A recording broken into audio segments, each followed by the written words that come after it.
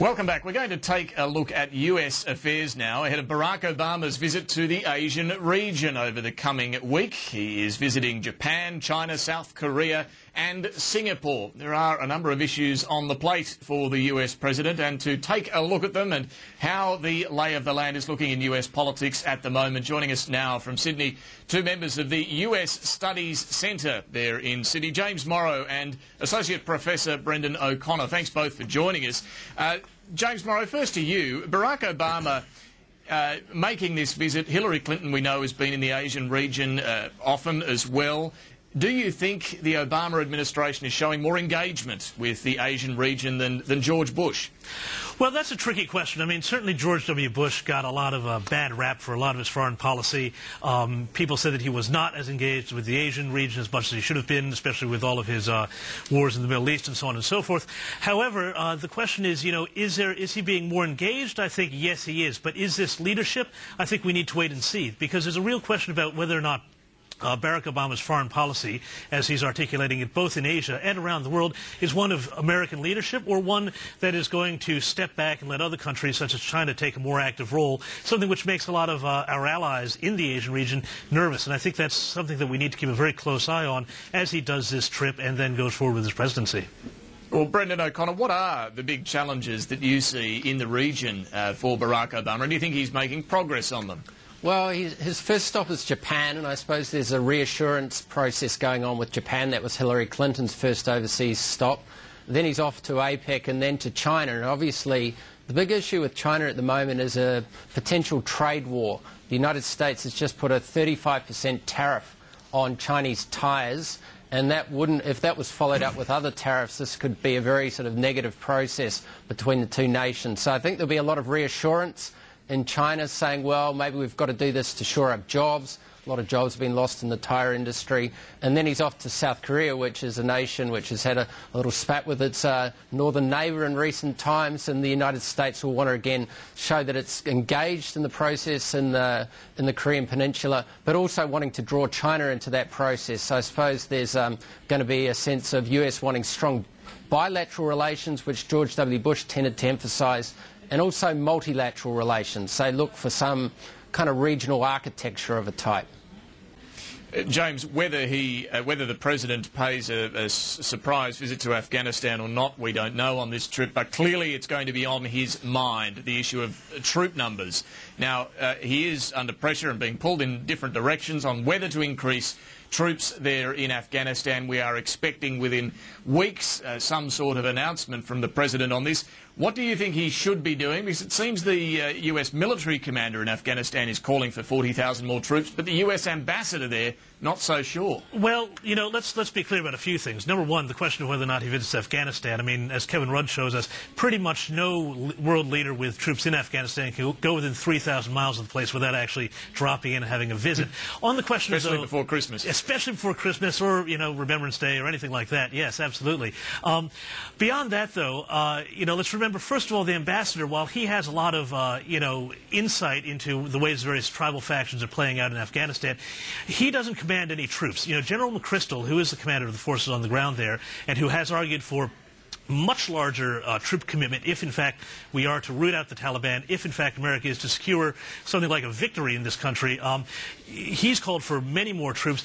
One word is attaching itself to Barack Obama right now when it comes to Afghanistan, that is dithering, and this is a very dangerous thing. He's essentially keeps kicking the can down the road, refusing to make a decision. He just said he's not going to accept any of the plans that have been put forth to him. Meanwhile, people are fighting, people are dying in Afghanistan. Allies are considering whether or not to pull out their own troops because America's not showing enough leadership. He really has to focus on this international problem now, and I think make a serious commitment or get off the pot and get out. He needs to pick what he's going to do. He's almost doing a reverse LBJ, where LBJ got criticized for calling bomb strikes from the White House. He's sitting in the White House refusing to call any sort of shots. Brendon, do you agree with James there that this represents dithering from the president, or do you think it's more contemplating and taking his time to weigh the decisions?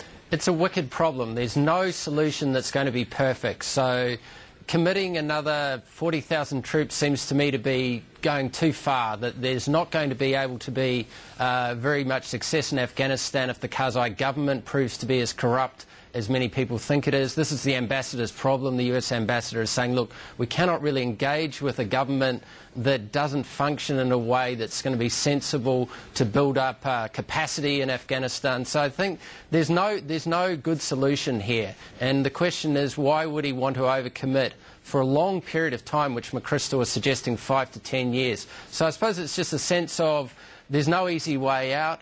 He's in some ways built this up rhetorically himself in his campaign, talking about Afghanistan as the good war as opposed to the bad war in Iraq, and I think he's stuck in a very difficult position. And if he was to reduce troop numbers, some would say he was going back on election pledges.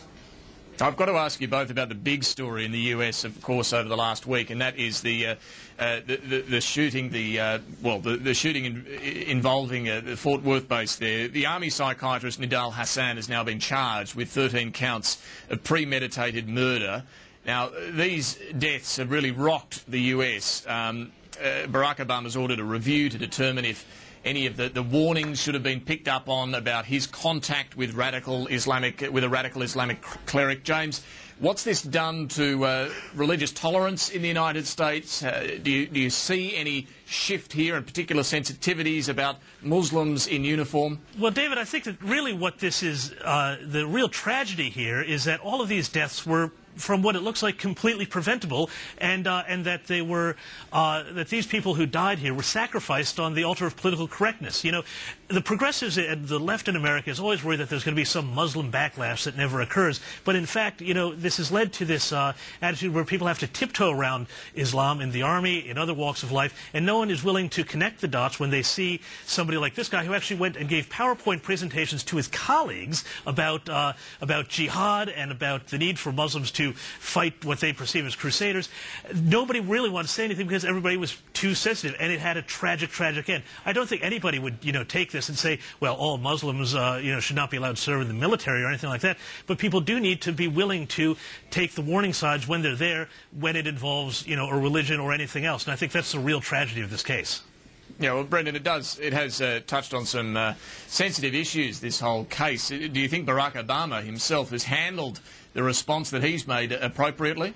Some people have suggested his Fort Hood speech that he gave the other day was one of his best speeches ever. It struck me that the themes in the speech were very similar to the themes that George W. Bush actually spent a lot of time talking about, that America was a country that wanted to expand freedom and liberty in the world. It was a classic kind of American exceptionalist speech in some regards. So I think it in some ways suggests that there's a great deal of continuity on the war on terror frame, and that would suggest what Barack Obama might do in Afghanistan is increase troops, that the sense that this war will still be sort of attempted to be prosecuted in Afghanistan, somewhat on the border of Pakistan as well, and that this is a real continuity between the two administrations. You just look at the number of people being killed or the number of drones in the Pakistan-Afghanistan border region, you can say that there's a tremendous amount of continuity, even maybe an upping in America's effort to prosecute the war on terror. Yeah, look, sadly time's got away, and there's a lot more I'd like to discuss with you both. I think we should do this again soon. But Brendon O'Connor and James Morrow, good to talk to you. Thanks for joining us. No problem.